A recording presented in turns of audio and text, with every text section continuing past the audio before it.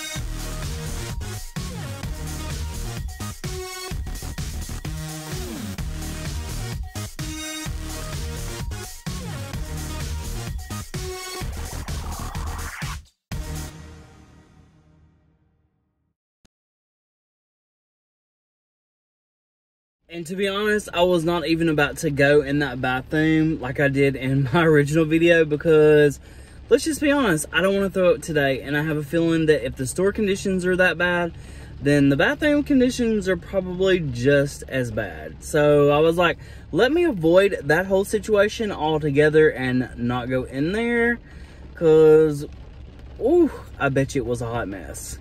I don't understand like what you have to do.